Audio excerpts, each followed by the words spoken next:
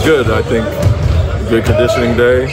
Got to play the way we're looking forward to playing, and it'll be a good film session for Saturday. You spoke yesterday about studying some of the things that need improving and drills that apply to that. How do you improve the three-point shooting from last year? I think our biggest thing was lack of spacing at times. Not get to the correct spots, which draws a crowd, and you're shooting more contested shots than uncontested. That's one of the biggest things, and then playing with a certain amount of pace that can get you to some of those shots. And we showed a ton of that, saw a ton of that in the offseason, and our spacing is a big thing, though. Operating off Alperen, who's the guy who gets double teamed a lot, you should be getting a lot more open looks, and so try to clean up our spacing and get to our spots.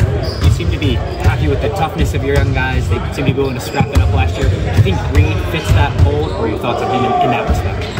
Yeah, I think he's had that. We saw that pretty early, even at Kentucky. But a guy that's smart and tough is a great combination. So you don't get to where he's at that high of a draft pick or the success he's had at Kentucky without being tough-minded and physically tough.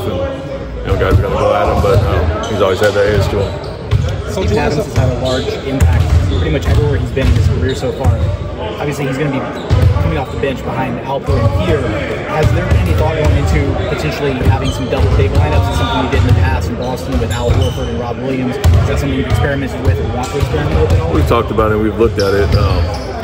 With our depth, we can go several different ways, but at the same time, when you do go double big like that, one of those be a shooting big, so to speak, and if we can get to that, then that's a possibility. But it also takes away from a lot of our wings and the depth we have that multi-position players that can play the floor. So something we've discussed and looked at, but you don't want to take away some of your strengths from some of the other guys that can't play the floor. How far away is Alperen's shot from maybe being to that point where you could comfortably have him out there as a spacing big next to Steven? It's not far. He has the touch and the shot. It's more of a mentality to look for those shots and not pass them up. A lot of times he's on the perimeter. He's pump faking basically nobody, and they're not respecting that. They're going to make improvements. So as he continues to grow and get more confident in that, obviously that opens up everything for him and our team. But more so a mentality than an actual skill set because he has a shot. Coach, you have a roster full of guys who really get along with each other on and off the court. What are some of the off-the-court team building things they've done together? I would say the off-season, we spent some time in California and Miami together, and like you said, it's a tight-knit group.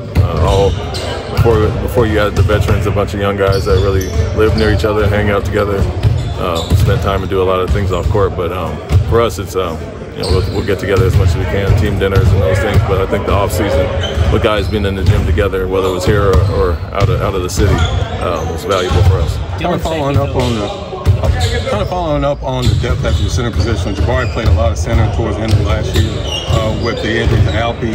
Is there a chance we still see Jabari play some five this season? It's possible. I mean, when we want to go to certain coverages, certain personnel makes that more easy to do. But we do have three very qualified centers, obviously with Steven and Jock behind Alpy. Jeff played a ton of backup small ball five last year, so Jabari with the injury and Jeff most of the year could do that and gives us more switchable lineups. But we also like some of the things that the true bigs bring, which is the rebounding and screening. Some of those different threats. Dylan has said McCown wants to play a little differently this year, especially defensively, but officials were a tough thing for him. Do you want to see him do anything different this year? I mean, he is who he is, and I think we saw a benefit of the league kind of being a little less more lenient with the foul calls toward the end of the season. I think it benefited our team in general, and specifically a guy like Dylan, who was a very physical defender. And so, for us, he's doing some different things than in the past. We not just keeping matchups, but switching and doing things on and off ball. So for him, it may not be as comfortable at times, but he adjusted and adapted well to that. But I would say more so than anything, you want to keep his physicality and his mentality, who he is. And when they stopped calling as many fouls the second half of the season, I think it benefited him. Are there any guys that have jumped out at you as showing improvement as shooters, either in the workouts over the summer or in these 3 days? Anybody that has seemed to have made strides in the season? Yeah, I think a lot of our guys, you didn't see Tari a ton last year, but he's a guy that, like I've said, you don't have to call a ton of plays before he finds the spots, and he's been shooting it well. Jabari, just with his release, quickness, being able to shoot off the move and not just be spot up, has really improved there. And I think just guys in general, shot selection is going to be a big thing. And I'm talking about recognition with whether it's Cam, Jalen, or different guys, being ready to shoot. The team's guard them a specific way. And so you want to see improvement across the board with your team. And I think our men's shot looks much smoother as well.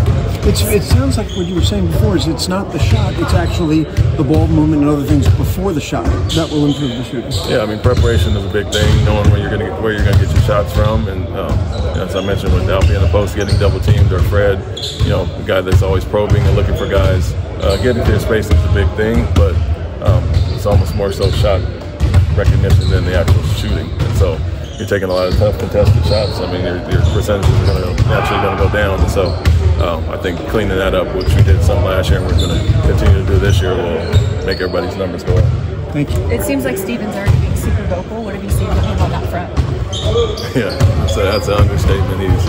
He's talking the whole time, whether it's encouraging or trying to discourage guys. And so he's great. I mean, it's another veteran voice to the group, and someone who's been around and seen a lot of things. And so that only benefits everybody. But he's doing a lot of coaching on the court, pulling guys aside, but also talking in the middle of games as well on the competitive side. So we'll take it.